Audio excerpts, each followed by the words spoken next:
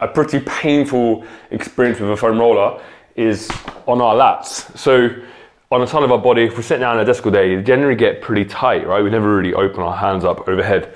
So I am gonna bring this leg behind, foot on the floor. I'm gonna keep my knee down and this foot. I'm gonna relax this arm, hand on the foam roller, and I'm gonna use this foot and this roller as a pivot to push forward and back.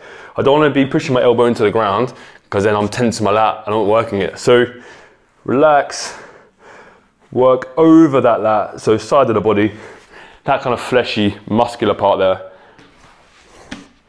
near the armpit. Where it's sore the most, you can stop and spend like a couple of centimeters forward and back, but we can also pin it and open up where it's sore the most, like so. Spend about 30 seconds per side.